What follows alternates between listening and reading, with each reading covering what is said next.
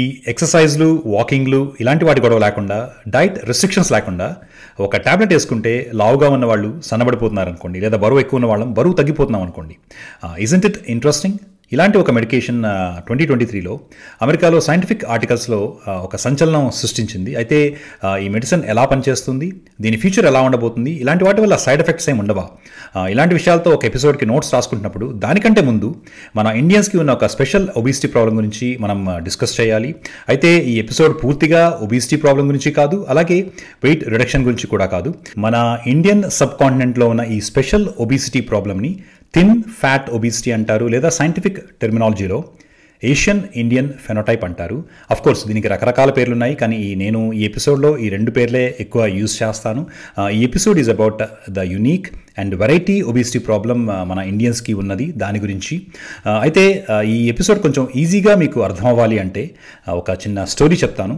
ఆ స్టోరీ కొంచెం ఫాలో అయితే ఈ ఎపిసోడ్ ఇంకొంచెం ఈజీగా మీకు అర్థమవుతుంది. ఒక ఊరిలో ఒక 100 మంది జనాభా ఉన్నారనుకోండి. అందులో హైపోథెటికల్గా 33% మంది ఫుల్ మ్యాస్కులైన్ బాడీతో అస్సలు ఫ్యాట్ లేకుండా ఉన్నారు. ఇంకొక 33% మంది కాంబినేషన్ ఆఫ్ కొంచెం మజిల్ కొంచెం ఫ్యాట్తో ఉన్నారు.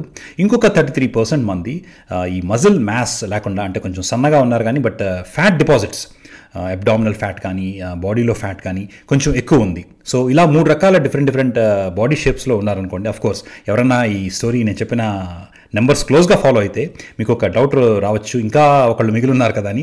Don't worry about him. నాలాంటి యూట్యూబర్ ఇప్పుడు ప్రతి ఊర్లోనూ ఒకళ్ళు ఉంటారు.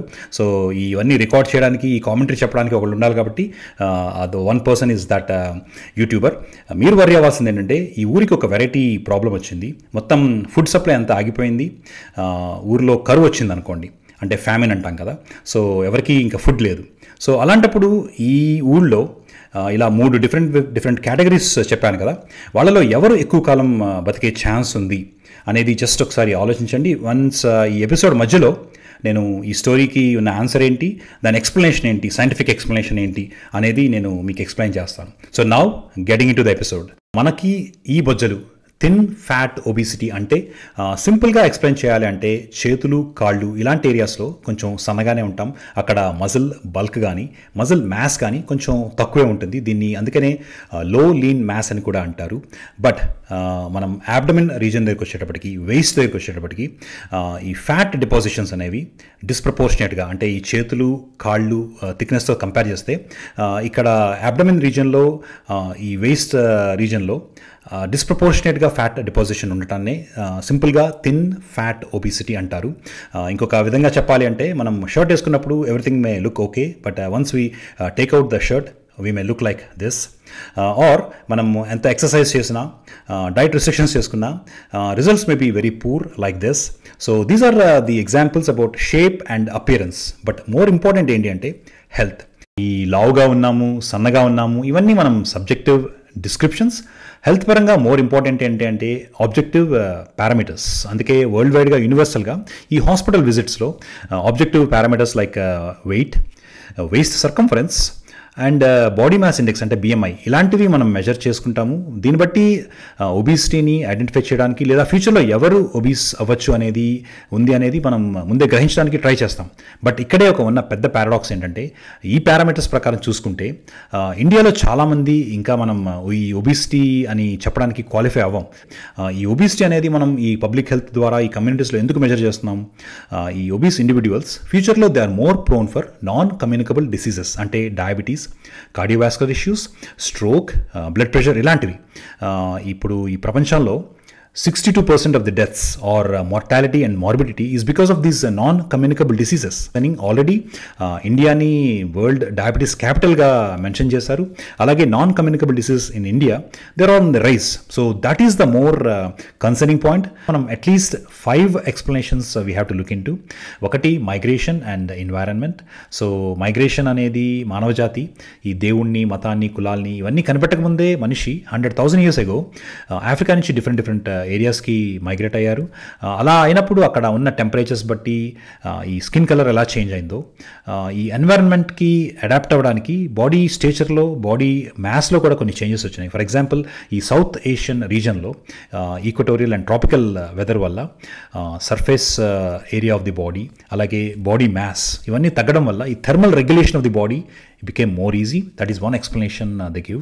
అలాగే సౌత్ ఏషియా అనేది అగ్రికల్చర్కి ఒక ఫెర్టైల్ ల్యాండ్. సో హిస్టారికల్గా ఈ హంటింగ్ అండ్ గ్యాదరింగ్ హ్యాబిట్స్ నుంచి ఎర్లీ అడాప్టర్స్ ఆఫ్ అగ్రికల్చర్లో ఈ సౌత్ ఏషియన్ సివిలైజేషన్స్ ఒకటి.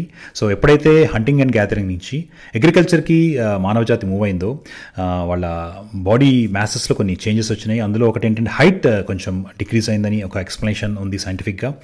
Second thing that could be related to food are ఇనాడిక్వేట్ resources. ఎందుకంటే ఎప్పుడైతే మీరు అగ్రికల్చర్కి మూవ్ అవుతారో you're dependent on the atmosphere and rains etcetera. So అక్కడ ఎల్నీనియో southern oscillation అని జియాలజిస్టులు mention చేస్తారు. సో వాటి వల్ల అప్పుడప్పుడు ఈ రెయిన్స్ కానీ ఇవన్నీ లేకపోయినప్పుడు ఫ్యామైన్స్ అనేవి కొంచెం ఫ్రీక్వెంట్గానే వచ్చినాయి. సో దానివల్ల అప్పుడప్పుడు ఫుడ్ ఇన్యాడిక్వేట్ అవ్వడం వల్ల కూడా సో దానికి అడాప్ట్ అవ్వడానికి బాడీలో కొంచెం బాడీ మ్యాస్ని ఆటోమేటిక్గా తగ్గించుకున్నాయి. సో ఇది ఒక explanation which was given scientifically. So second explanation genetics and epigenetics. ఇక్కడ నేను ఎపిసోడ్ స్టార్టింగ్లో ఒక ఊరు కథ చెప్పాను 100 మందిది. సో వాళ్ళల్లో 3 డిఫరెంట్ గ్రూప్స్ ఆఫ్ పీపుల్లో ఈ ఫ్యామిన్స్ వచ్చినా ఈ కరువు వచ్చినా ఎవరు ఎక్కువ కాలం సర్వైవ్ అవుతారంటే ఆన్సర్ ఈ ఫ్యాట్ డిపాజిట్స్ ఎక్కువ ఉండి మజిల్ మ్యాస్ తక్కువ ఉన్న వాళ్ళు ఎక్కువ సర్వైవ్ అయ్యే ఛాన్స్ ఉంది. ఎందుకంటే muscle it self burns more calories. So ఈ ఫ్యాట్ డిపాజిట్స్ ఉండి మజిల్ కొంచెం ఎప్పుడైతే తక్కువ ఉంటుందో దట్ ఈస్ జెనెటిక్ అడ్వాంటేజ్ ఉండొచ్చు వాళ్ళు ఈ ఫ్యామెన్స్ ఈ రిపీటెడ్ ఇనాడిక్వసీ ఆఫ్ ఫుడ్ ఉంటే ఆ ఏరియాస్లో సర్వైవ్ అవ్వడానికి. So that is one explanation scientifically provided. అయితే ఈ ఎక్స్ప్లెనేషన్ మొత్తం ప్రపంచంలో ఒబిసిటీ అంతా కారణం అవ్వడానికి రీజనా అంటే దానికి ఇంకా ఇనఫ్ ప్రూఫ్ ఏమి లేదు. There are some contradictory theories. But more important ఏంటంటే ఒక ర్యాట్స్లో నేను ఈ మధ్య ప్రతి ఎపిసోడ్లో ర్యాట్స్ని ఎక్కువ వాడేస్తున్నాను.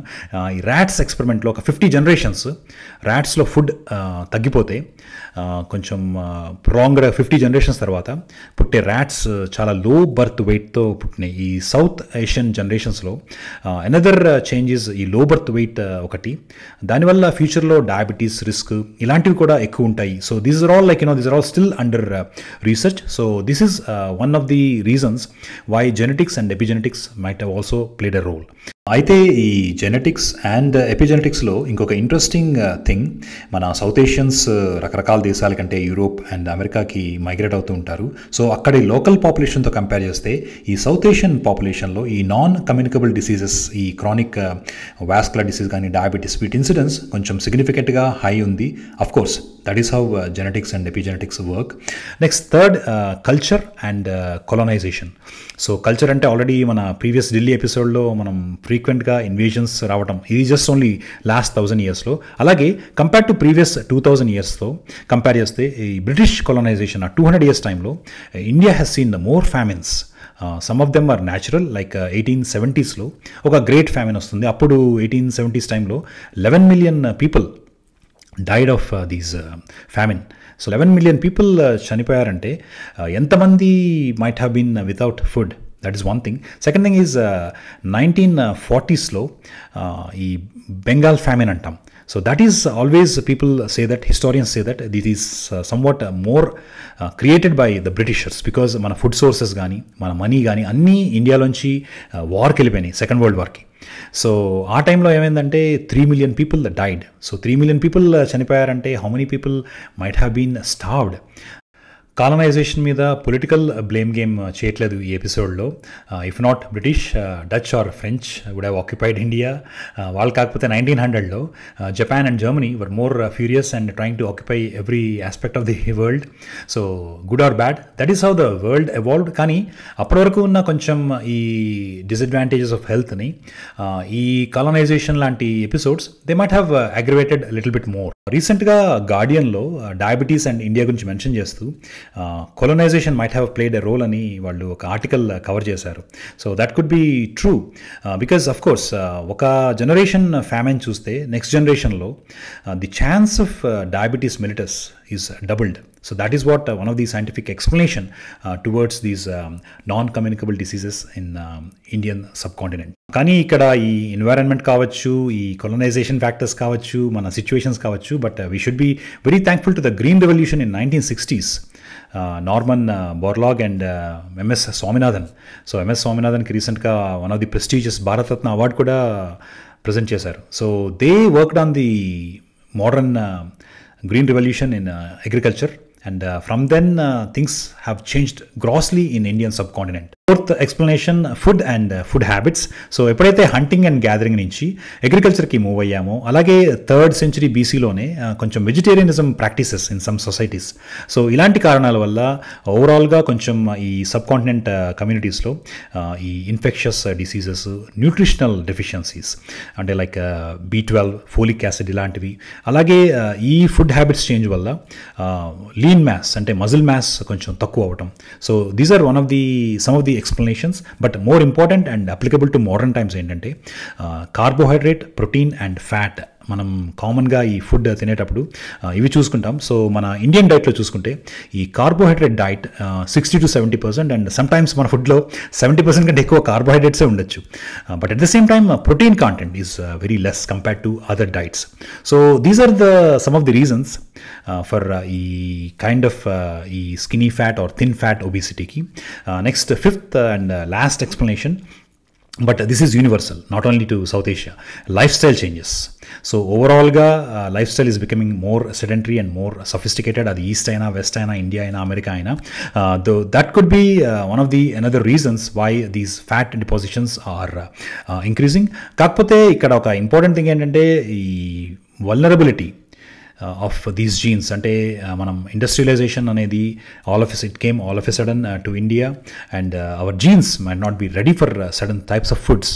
So that is one life style change which we have to be more careful. ఏం చేద్దాం అనే దాంట్లో దాని గురించి కొంచెం ఎక్కువ డిస్కస్ చేస్తాను. సో ఈ 5 ఎక్స్ప్లెనేషన్స్ ప్రాబబలీ ఈ థిన్ ఫ్యాట్ ఒబిసిటీ లేదా ఏషియన్ ఇండియన్ ఫినోటైప్కి రీజన్స్ అయి ఉండొచ్చు. అయితే ఇక్కడ వాట్సాప్ యూనివర్సిటీ లాగా ఎవరు సుపీరియరు, ఇదంతా అవడం వల్ల ఇక్కడ మనం ఇన్ఫీరియరా, ఇలాంటి discussions I'm not going to entertain because it's very simple. Life and mother nature, they don't care about this. What they care about is ఈ చేంజెస్కి మనం అడాప్ట్ అయ్యామా లేదా, రిప్రొడ్యూస్ చేసామా లేదా, సర్వైవ్ అయ్యామా లేదా. At the end of the day life and nature cares for those things, not who is superior and who is inferior. ఈ nature also doesn't care who is strong are who is week. దీనికి ఒక simple explanation we all can think of is, మీలో కొంతమందికి ఈ చిక్సులూబ్ asteroid గురించి తెలిసే ఉంటుంది. ఈ డైనోసార్స్ భూమి మీద సంచరించినప్పుడు ఎర్త్ని ఢీకొన్న ఒక పెద్ద ఆస్ట్రాయిడ్, దాని క్రేటర్ మెక్సికోలో ఉంటుంది. సో దానివల్ల డైనోసార్స్ అన్నీ చచ్చిపోయినాయి. But at that time dinosaurs are probably one of the strongest organisms in that time. So but they couldn't sustain. ఏవైతే చిన్ని క్రెవిసెస్లోను, కేవ్స్లోను ఉండగలిగినాయో అవి సర్వైవ్ అయినాయి. So that is how simple life is. So ఇక్కడ కొంచెం ఫన్నీగా చెప్పుకోవాలంటే ఆ రోజుల్లో ఈ డైనోసార్స్ అన్నిటికీ ఒక వాట్సాప్ యూనివర్సిటీ లాంటిది ఉండుంటే అవన్నీ పొద్దున్న ఒకసారి, సాయంత్రం ఒకసారి మనమే సూపరు, మన జీన్సే స్ట్రాంగ్, ఇలా మెసేజ్లు పెట్టుకునేవేమో లేదా status మార్చుకునేవేమో. But at the end of the day life కానీ, ఎర్త్ కానీ, ఈ మదర్ నేచర్ కానీ అలాంటివి ఏమీ పట్టించుకోవు. What they just care about is are you adaptable to the changes in the environment, did you survive, did you reproduce. That is what mother nature cares for. అంతేగాని ఎవరు superior, ఎవరు inferior, they don't worry at all. అయితే మరి మనం దేని గురించి ఎక్కువ worry అవ్వాలి, వాట్ ఆర్ ద ఛాలెంజెస్ అంటే ఫస్ట్ ఈజ్ హెల్త్. ఏదైతే ప్రాబబుల్గా సైంటిఫిక్ ఎక్స్ప్లెనేషన్ ప్రకారం ఈ ఫ్యాట్ డిపాజిషన్, ఈ బాడీ షేప్ ఒక జెనెటిక్ అడ్వాంటేజ్ అయ్యి ఉండొచ్చు ప్రాబబులీ. బట్ మోడర్న్ లైఫ్లో it is proving more క్యాటాస్ట్రోఫిక్ because of the changing habits and lifestyles. So that is the first concern. And నేను ఇందాక ఎపిసోడ్ స్టార్టింగ్లో చెప్పినట్టు ఈ non communicable diseases and Indians అనేది it's topic to be more explored and we should have our own. మన ఇన్స్టిట్యూట్స్లో వీటి గురించి ఎక్కువ రీసెర్చ్ జరగాలి, not based on western data alone. First thing. Second thing ఏంటి అంటే మనకి ఈ ఇండిసెస్ ఎప్పుడైతే ఈ BMI, బాడీ వెయిట్ ఇవన్నీ ఇందాక ఎక్స్ప్లెయిన్ చేసినట్టు అవి సరిపోవు. మనం హెల్తీగా ఉన్నామా లేదా అని తెలుసుకోవడానికి అది ఒక్కటి సరిపోదు. బాడీ విసరల్ ఫ్యాట్ ఎలా ఉంది, వాటిని మెజర్ చేయడానికి అన్న మెథడ్స్ ఉన్నాయా, అది ఒక ఛాలెంజ్. నెక్స్ట్ ఎపిసోడ్లో ఏం చేద్దాం అనే ఇష్యూస్ డిస్కస్ చేస్తాను. That's all for today. Thank you for watching. Have a wonderful day. It's just another day in paradise.